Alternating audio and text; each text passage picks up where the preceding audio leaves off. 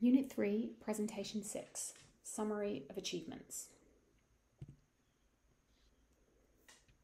When the person has been in prison for quite a while, they will often have a stack of certificates from programs and courses they have participated in.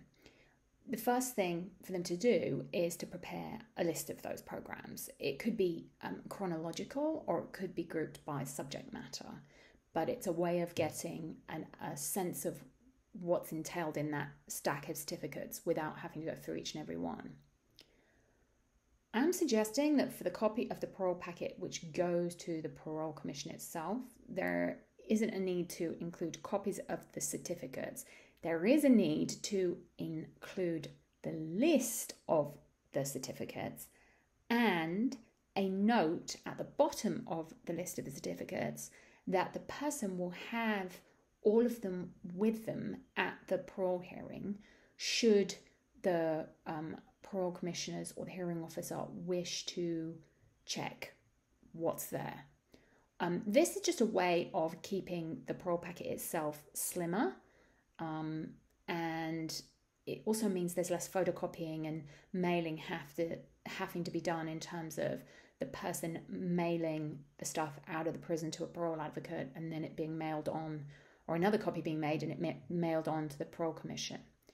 However, others have suggested that the best idea is that a copy of everything goes to the parole commission. I've heard it argued both ways, and so I leave it up to particular pairings to figure out how they want to do that. So aside from things that are documented by certificates, think of any other achievements that can be documented. For example, if the person's in a prison college program, they can usually get hold of a printout of their latest transcript. So it's just going to show their GPA and all the classes that they have taken. That's great to include.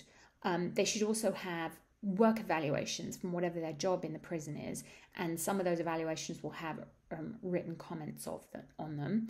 And particularly good stuff, definitely include. And also you can include if over a period of time there's been growth and improvement, and that series of work evaluation documents that growth and improvement, then you could include them and use that as the argument that this person is a good candidate for parole because they've matured and they've gotten their act together at work.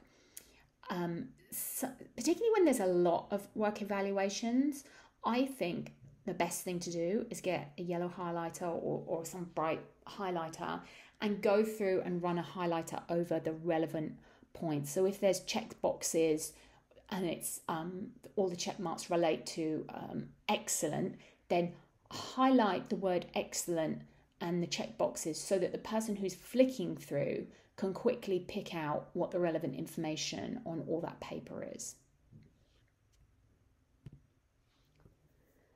Also, what comes towards the end of the parole packet is letters of recommendation. And again, just like with the certificates, it's important to write a list of the letters of recommendation. Now that list could potentially go in the content section of the parole packet. I think it's helpful if it's a fairly big parole packet to have a list of the letters right in front of the letters themselves as well, or as an alternative to in the contents section. These letters can come from institutional staff, they can come from people running programs in the prison. For example, a professor in a college program might write a letter for a student.